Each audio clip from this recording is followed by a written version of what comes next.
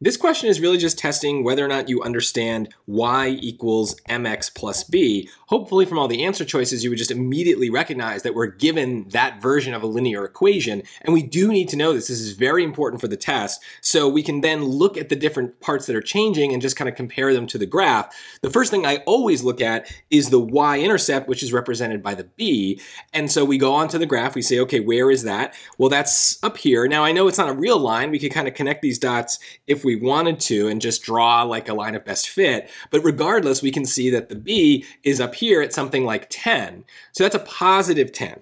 And that would be a problem for choices A and C because those are negative 10, meaning we would have a y-intercept that's below the x-axis. So that's very clearly wrong. And just like that, we're down to a 50-50 chance.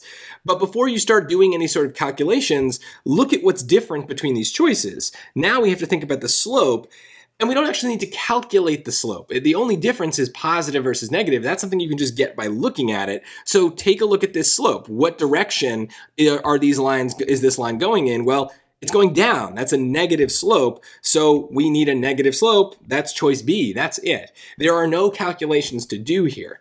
If for any reason you were really, really nervous, or maybe we had like a slightly harder version of this question where the equations weren't in like the normal y equals mx plus b format, we could always plug points into equations.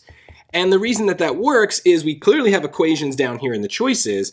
And even though this is a scatter plot, we still have basically points in the graph. Right, so I would still connect the dots and kind of find a line of best fit, and then I would look for some points and plug them in. I would still start with the y-intercept because at least there, half of the point is very easy to spot, right? The 0 is always part of a y-intercept.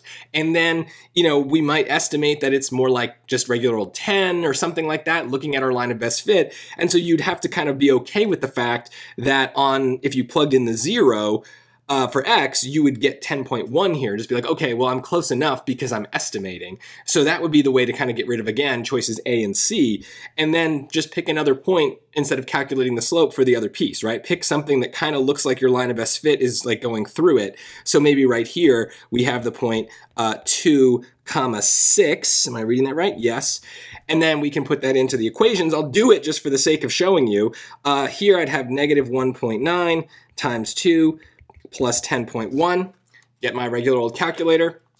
Negative 1.9 times 2 is negative 3.8 plus 10.1 is 6.3. So not exactly 6, but I estimated, so maybe that's close. Let's just try the only other choice that's left, choice D, and see if that's any better. 1.9 is now positive times 2 plus 10.1. So again, 1.9 times 2 is 3.8 plus 10.1 is now 13.9, way off from the 6 that I wanted, so it's very clear that choice B is better.